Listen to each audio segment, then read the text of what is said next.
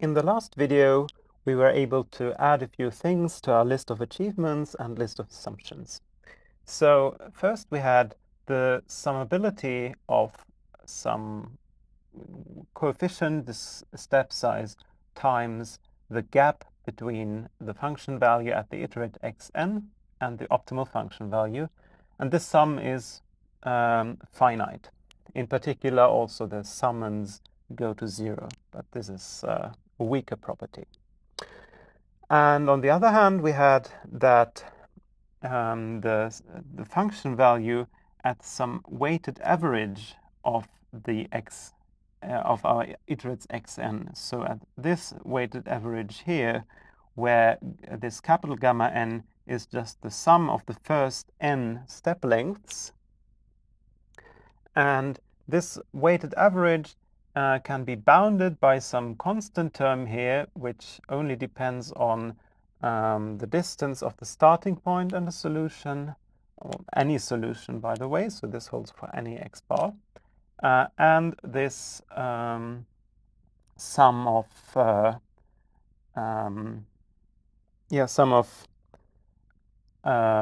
gamma k squared norm of sk squared, and we know that this sum is finite. Okay, so this motivated us to assume that this coefficient here goes to 0. So this means that the sum of gamma k should go to plus infinity, so that the gamma k's are not summable. But the gamma k squared together with the norm of the subgradient squared is summable. And we will now use this last assumption and our properties here, except for this inequality, which we have now used so much that there is no longer any use for it, in order to prove the convergence of the iterates to some minimizer of f. Okay, so this also goes in 4 steps. So the first goal is to show that the lim_inf of f of xn is the minimal value of f, so the f at this minimizer. Okay, and in order to prove the goal, this time we just assume the contrary, so assume to the contrary that, and now we have we want to assume that since we always have greater or equal than, because f of xn is always greater or equal than f at the minimizer, of course. So greater or equal is guaranteed. So assume to the contrary that we don't have equal, so that we have greater here. So f of x bar is strictly less than the lim_inf n to infinity f of xn. And by definition, this lim_inf is the supremum over n greater or equal than 0, infimum k greater or equal than n, f of xk. Right. So we have that the supremum of these infima is greater than f of x bar. What does this mean? That there is some n such that this infimum is above x bar, so f of x bar. Okay, so we continue here. So what we know is that there exists some n0 greater or equal than 0, and just for the notation, I will also say that there exists some epsilon greater than 0, such that the infimum of k greater or equal than n0 f of xk is greater than f of x bar. And this means that if the infimum is greater than something, this means that all of the values are greater. Does it mean that we have supreme? Yeah, okay, yeah, it doesn't. So, yeah, we can... so we have greater here, so we also we can insert some epsilon here. Infimum still means that all of these values are greater than f of x bar plus epsilon. So we have that there exists some n0 greater or equal than 0 and some epsilon greater than 0, such that for all k greater than n0, we have f of xk greater or equal, doesn't matter, f of x bar plus epsilon. Okay, so now we have used our assumption that the goal so that we want to prove does not hold. What we're now going to use is the summability, sum over gamma n times this gap less than plus infinity, and our new assumption that the sum of the gamma k will be plus infinity. So first, let us write down the assumption, not the assumption, the summability, which we already know, which we have shown in the last video. So we have plus infinity greater than, because I want to manipulate this sum here, so I write it in the opposite way so that I can actually continue my inequality here. And I will change the summation index from n to k. So from sum from k to 0 to k, from 0 to infinity, gamma k, f of x k minus f of x bar. And that's it. Okay, so this is just this summability here. Okay, so we know that we have some n0, and we know something about all k's greater or equal than 0. So it seems a great idea to split up the sum.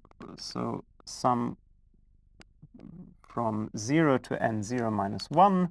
This is where we know nothing, but it's only a finite number of terms, so yeah, who cares? Gamma k f of xk minus f of x bar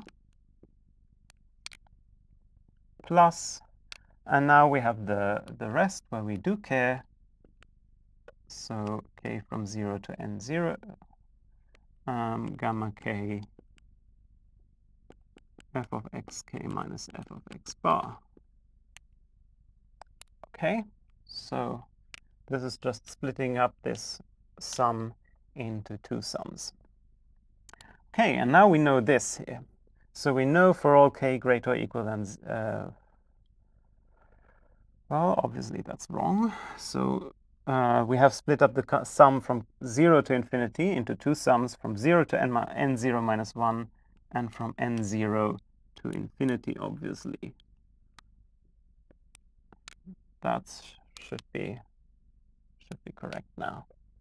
Okay, now it's right. Okay, and now we know for all the k from n0 to infinity that f of xk is greater or equal than f of x bar plus epsilon. So this bracket here will be greater or equal than epsilon. So we have this here, so we can continue this with greater or equal than, and we still have this finite sum we know nothing about.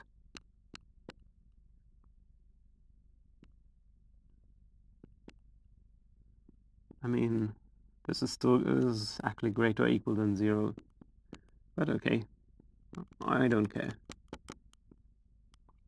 Plus, and now greater or equal than epsilon times sum k from n0 to infinity, gamma k. So the epsilon is the common factor. and we know that the sum of the epsilon of the gamma k's is plus infinity, and it doesn't matter if we start at 0 or n0. So this will be plus infinity, and this is our contradiction because we have assumed that this sum is finite, but we have actually shown that if our goal doesn't hold, then the sum will be infinite. So the conclusion is that our goal must hold. Okay, so we have shown that this goal must be true. So we have shown that the lim_inf of f of xn equals f of x bar. So we have shown that the smallest possible convergent subsequence of these function values here is f of x bar. Okay, and now we have all our tools. We are well equipped to show the what I promised, that xn converges to some minimizer.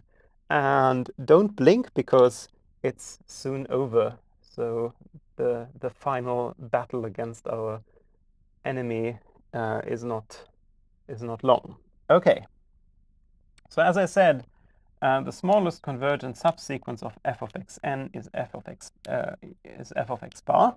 So just take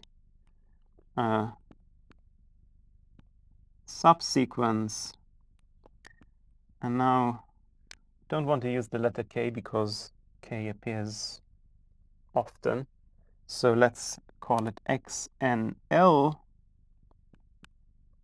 l greater than or equal than 0, of xn such that, and now we want, as I said, the lim_inf is the smallest possible infimum of smallest possible limit of a subsequence. So we choose one of these subsequences such that the limit of L to infinity f of xnl equals f of x bar. Okay, so this is the first choice of a subsequence. The next choice of a subsequence, well, we know that the sequence xn is bounded. This is here in our list. So this xnl is a subsequence, and therefore it's also bounded. So take well, what we know about about bounded sequences is that they have a convergent subsequence. So take a convergent subsequence, and now we call it like xnlm.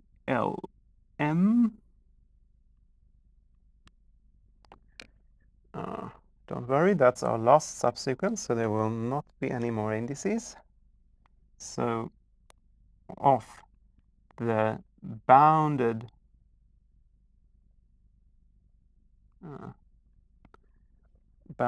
sequence xnl,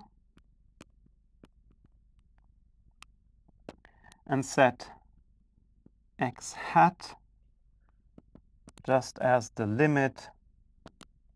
So this is a convergent sequence, so it has a limit. And here we have m to infinity of xnlm. Okay. Okay. Great. So we have a subsequence of a subsequence, so a subsequence of this original sequence xn, so that the function values converge and the sequence itself converges. Great. What we now want to use is the fact that the limit of the norm of xn minus any minimizer x bar of f exists. So we have shown this by assuming that x bar is an arbitrary minimizer of f. So we know that for all x bar, the limit of norm of xn minus x bar squared exists. So now we want to show that x hat is a minimizer, so that the limit of xnlm minus x hat exists. And we know that xnlm converges to x hat, so this limit is actually 0. Okay, so let's do this. We have, that's very easy. That's basically this thing here. Lim, we have f of x hat equals, and now, well, f is continuous because f is Lipschitz continuous on the interior of its domain, and since we only have real values, the interior of the domain is the whole space. So f is continuous. This is what we use here. So the limit of m to infinity, and now continuous means that we can apply f here and f here inside the limit. Okay, so we have f of xn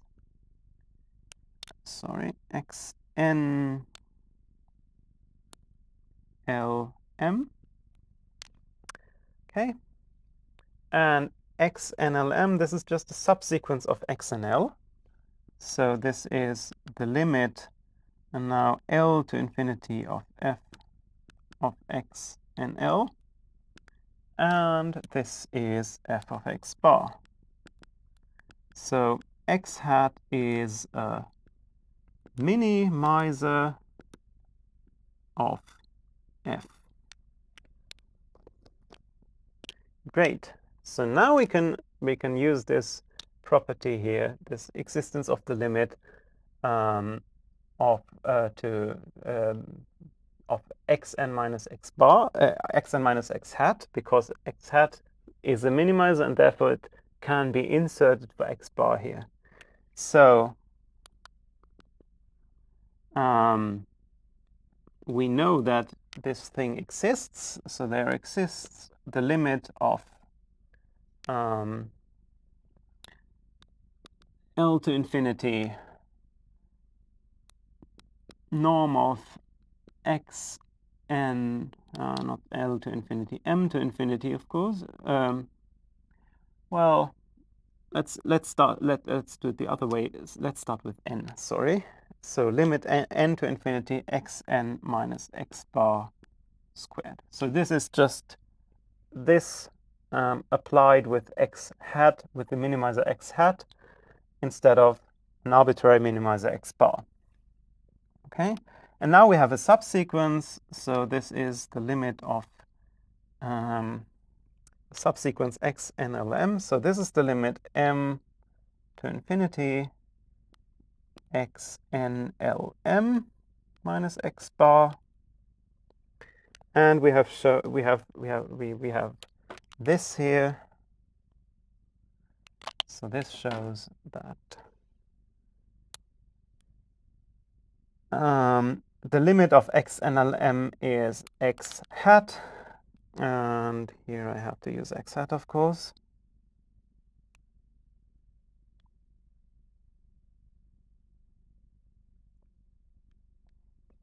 And therefore this is 0. So what we have shown is that xn, the limit of the distance of xn and x bar is 0, so xn converges to x bar as n goes to infinity. And now we have shown that x bar is a minimizer of f, and we have shown that the sequence of our iterations xn converges to x bar. And this is basically everything we need to know, and the last video in the series about the subgradient method will just be a conclusion where we formulate all these statements in a proper way as a theorem.